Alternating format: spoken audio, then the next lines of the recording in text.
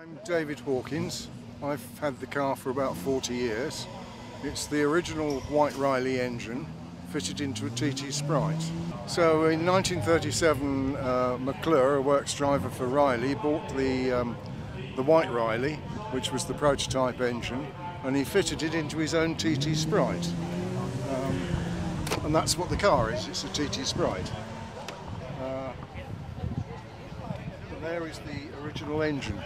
You'll see that it hasn't got any ERA badges on it because this was made in 1933 by Riley, and ERA wasn't formed until 1934, and it was formed because of the success of this. I've built all this up from the bits and pieces that I've collected over the last 40 years.